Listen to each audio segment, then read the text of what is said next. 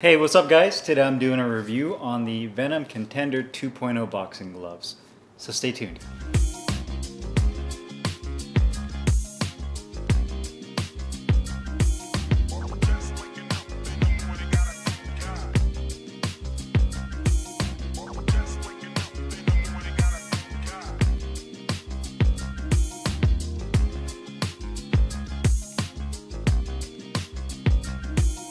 Hey, what's up guys? Carlo here, and today I'm doing a review on the Venum Contender 2.0 boxing gloves. I got mine in 14 ounces.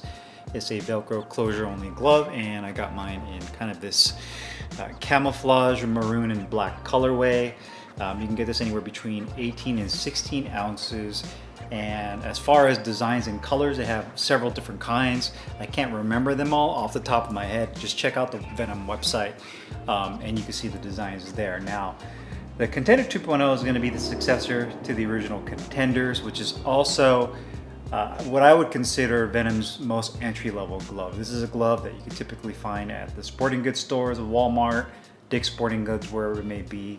This is the glove that Venum offers for those of you that are on a budget, or those of you that are just starting off in boxing and you don't want to break the bank for a boxing glove. Now, this glove is made in Pakistan. It does utilize a synthetic polyurethane, basically faux leather, and it also utilizes injected molded foam. So the foam that is used over the knuckle area is a little bit on the cheaper side, obviously to keep costs down. But there's definitely some small, I would say slight improvements over the original with the 2.0s compared to the original Contender. Now, looking at this design-wise, the first thing you'll notice is that there's a lot more of an emphasis on the foam over the hand compartment, at least to me, compared to the originals. It doesn't have that angular kind of balanced look. To me, this looks more kind of like a tie style glove, where they put more of the emphasis on the hand compartment than they do in the wrist support. When you're looking at the designs, obviously it's each to their own. So some people may like the look of these gloves, some may not. I actually do like the camouflage design with that maroon. It looks pretty cool to me. They also have kind of this checkered looking design on the side right here, this check mark, should I say, with the gold Venum logo right there. You do have a 3.5-inch Velcro strap as well, and then it also has where it says "Designed in France, high quality" on this side of the Velcro strap. I'll open it up to show you guys. Nothing too crazy there, just a traditional Velcro strap you would find in any basic boxing glove.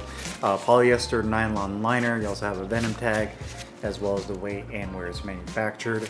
The wrist support is pretty thin. I'd say maybe 1/4 of an inch on the back of the wrist of medium density padding, and very soft padding, about 1/4 inch on the inside of the wrist, and that goes all the way up to the palm and rotates over, so it kind of makes like a little bit of a U-turn on the palm area. So you do have that extra padding, but it's definitely on the more softer side. The grip bar on here is a little bit on the smaller side. No ventilated holes, which is kind of weird to not see any ventilated holes on the thumb or the palm. And then you also have a nylon attached thumb right there. Now, quality wise, these gloves are decent. Again, it is entry-level glove, so to a certain degree you get what you pay for. Some of the stitching kind of poking out right there. The nylon strap that attaches for the attached thumb. Obviously injected molded foam. I've never been a big fan of it. It's definitely more on the firm, stiffer side. It's not like a multi-layer foam padding where you have a different degree of compression and feel to it. IMF is just one big piece of foam, and that's pretty much all you're getting. Better for protection, not so much for feedback and pop, in my opinion.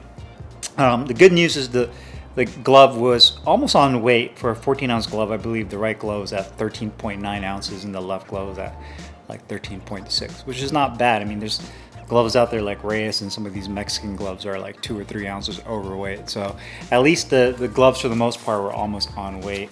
It is a top-heavy glove, and that was something I was discussing earlier when it comes to the wrist support. It lacks wrist support in my opinion, and because there's so much more foam towards the top of the glove, you can see that it's pretty flimsy towards the midsection of the glove, so I'm not a big fan of that. Outside of that, the material that they use for the synthetic is standard Venum. If you've ever had a pair of synthetic Venum gloves, the same kind of polyurethane that's used in that is the same in this. Durability wise, it really just depends on you. I mean, if you use these gloves every day for rounds after rounds, sparring, hitting the bag, you're sweating in them, you're definitely going to break these down a lot quicker than you would a traditional leather glove, just because this material is not very friendly when it comes to moisture and salt. So both, you know, from your sweat when you're sweating on this. So really it boils down to how often you're using these gloves and how well you maintain them, if you let them air out.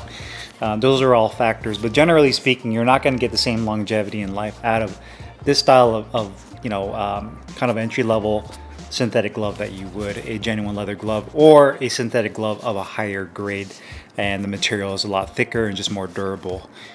So there you have it. Now, comfort-wise, sliding your hand in here, one improvement I feel that these have made over the original Contenders is the hand compartment is a little bit more ergonomic.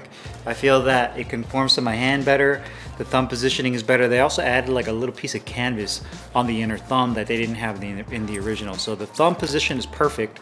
The tip isn't too short, so my thumb doesn't jam when I make a fist with that. And I do like the depth of the finger compartment as well as the width. Not too narrow, not too wide, just a perfect you know, width in the inside there. You can feel the stitching on the inside. There is a piece of neoprene in there. But again, for an entry-level glove, that's kind of expected. Wrist support is okay. Obviously the Velcro strap does what it needs to do, but you can see because of how soft this material is, the Velcro strap basically just kind of folds over the padding on the inside of the wrist area. So if you're looking for a glove that has a ton of wrist support, or you have a wrist injury, I would definitely make sure to, one, either get yourself a different pair of gloves than these, or if you do have these, then tape off your wrist really well before you start using these gloves. So I mean, the comfort is definitely there compared to the originals, and I think that's going to be the biggest thing. The next thing is going to be your protection and the performance of these gloves. Because it's molded foam, you definitely get a good amount of shock absorption. I'm not a big fan of the rounded punch surface. I've never been a big fan of that, but it does its job as far as absorbing shock.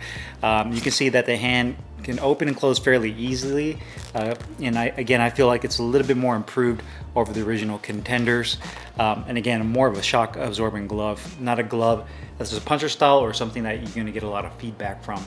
So do keep that in mind. Cost wise, it fluctuates depending on the model you get, should I say the colorway you get, excuse me. I've seen different prices, and Venum's kind of notorious for that. If you go on their website, you may see like an all black pair of these for like 25 bucks. And then if you get this particular model, they might be $44. So there's really a price range depending on the size and colorway you get with the Contender 2.0. So they're all the same glove. You're just paying either less or more depending on the size and the design you get. So I've seen anywhere between like $25, because Venum always does sales throughout the year, all the way to 44 bucks for this design. It just depends on what you get, which is relatively a fair price for this glove. Obviously it's entry level, so you kind of get what you pay for, but compared to the other gloves, I'd say it's right up there in the top 5 for a you know, an entry-level glove that's made of synthetic that uses an injected molded foam. I would have to get all my budget gloves together and see where this gloves ranks, but I definitely say if you can get it like for around 25 to 40 bucks, then it's definitely a fair deal, all things considered, with the comfort level, you know, injected molded foam, and the small features that it does have for the price that you're getting it at. So if you guys have any questions or comments, make sure you guys leave them down below in the comments box. I'll put the link in the description box where you can find these Venum Contender 2.0 boxing gloves. I'll see you guys later. Take care.